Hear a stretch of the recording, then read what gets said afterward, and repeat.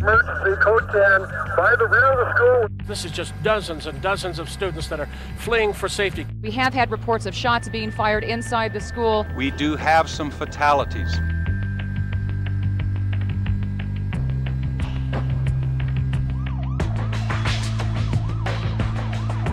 I heard some gunshots and then bullets ricocheting off lockers.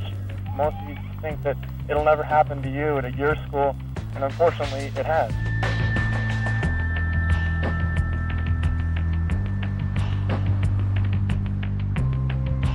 When I go back to the school, it's both just my high school, where I had friends, where I had teachers and classes and homework, and I was on the wrestling team. It's also where Rachel died. It's also where Matt and Isaiah died. It's also where my life changed forever. I was a sophomore when the shooting happened. On April 20th, 1999, I was in the bathroom perfecting my hair, and my sister was waiting for me. When I got in the car, she was getting on to me about making us late, and we started getting into an argument. And the last moment I had with her was I slammed the car door shut on her. No idea that'd be the last time I'd see her. During my lunch period, I went to the school library to study for a test. I heard these popping noises coming from outside the school. They started to get louder. And then this teacher ran into the room. She was completely frantic. She ran over to the phone to call the police, and while she was on the phone, she kept yelling at all of us to hide and get underneath the tables. So I got underneath the table with my friend Matt. My friend Isaiah was walking by. I called out his name and he came over and sat next to me. I realized at that point that something serious was happening.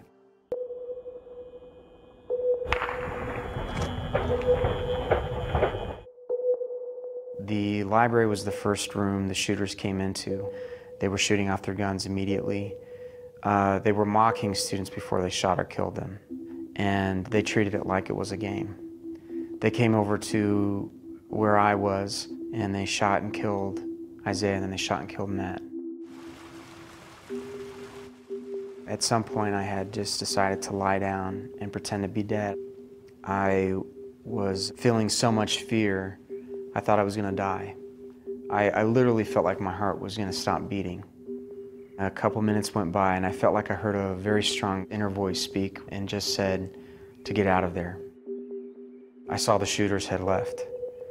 So I yelled at everyone, "Come on, let's get out of here." And then we were running out of the room, and I was so thankful to be alive. But at the same time, I actually felt really bad because I left my friends underneath that table. It was just a regular class day at school? It was until about 40 minutes ago. Let's go see your friends. Feels good. Really good. Oh, man. The first thing I did was I called my mom, and I said, "Mom, I'm okay, but I think there's something wrong with Rachel." And I don't even know why I said that.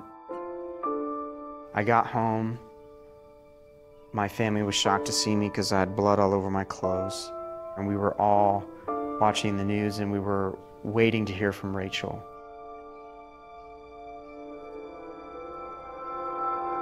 We ended up waiting all night. She didn't call. The next morning, we got a phone call from the police department, and they told us that Rachel was the first one that was killed. My mom came down to tell me the news, and I could see on her face that she was just so worried about me and how I was going to take it. I put my hands on her shoulders, and I said, "Mom, I'm going to be okay. God's going to take care of me." The next thing I remember happening was that there were people in our house, and we got a call from the Today Show, and they said, "We'd like to have you on with Isaiah's dad." And I wanted to give Isaiah's dad a hug. Thank you so much for being here. We are so terribly sorry about your son. Okay. It was two mornings later, after the shooting on April 22nd, the camera lights were out and it was pouring snow. Craig, how you doing this morning? It's hard. You were in the library with Isaiah and another good friend. I started to share about what had happened to me, and I shared about Isaiah's last moments. They said there's a N-word over here. And Isaiah tried to back up, and they shot Isaiah. He's crying, hearing about the last moments of his son. He's holding my hand. And then I start to talk about Rachel, and I started to cry. All these people that I was praying for, their brothers and sisters were showing up. But not your sister. It was the first time I started to talk about my sister on camera. Some of your sister's friends I know have turned her car into a memorial. She was set apart from her school in a way. I thought she was more grown up. I had no idea that that would be something that I would be doing 1,000 more times over the next 20 years.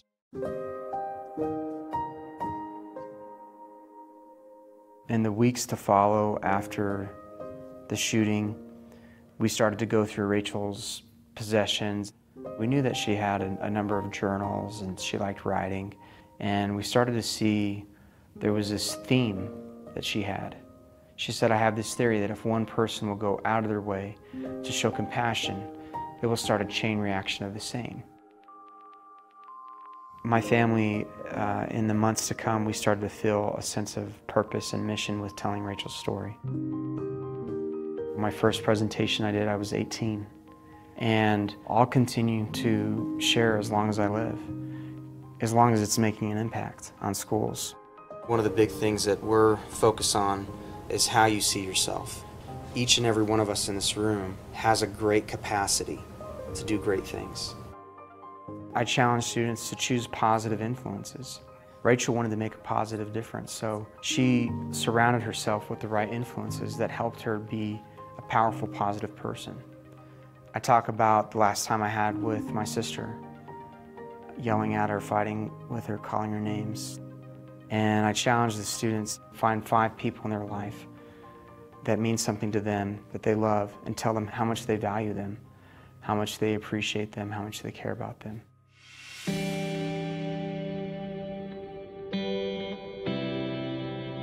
It is hard to share the same stories over and over, but it's worth it when I see the impact that it has on someone's life and that they're getting something from my story.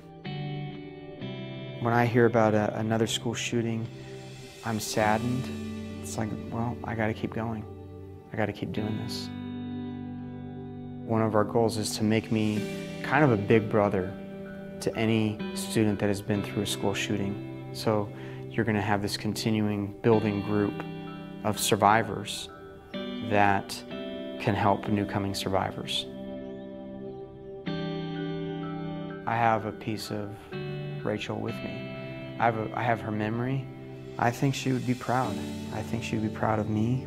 I think she would be proud of my family. I hope to see her one day again, and that would be a very cool moment if she were somehow aware of what has happened with her story and her legacy, and to say, nice job, little bro. You know, that would be pretty cool.